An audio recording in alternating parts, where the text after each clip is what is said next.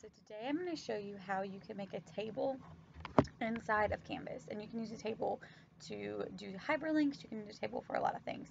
So the first thing you're going to do is go to your page, and I made a new page and I just called it sample table for now. So I have a new page. I'm going to go to table. You're going to make however many rows and columns you need. I'm just going to pretend like we're doing enough for a week.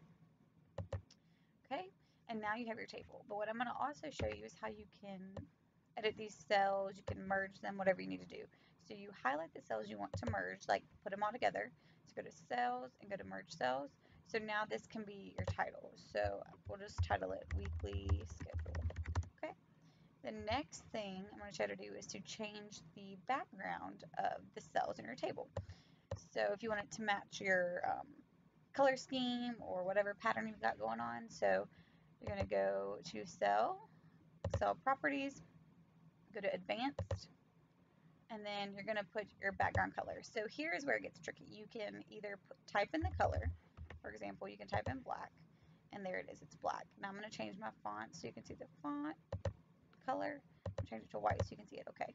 So you can do it that way, or you can go back to your cell properties, advanced, and you can go to a handy website that allows you to pick the color like this.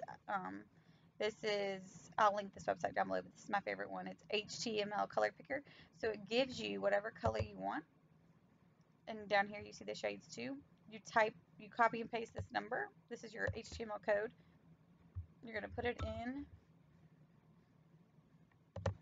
here where your color would be. Press OK. And then now it's that specific color. So this is one way you can really make your tables specific to your needs and your colors by doing it like that.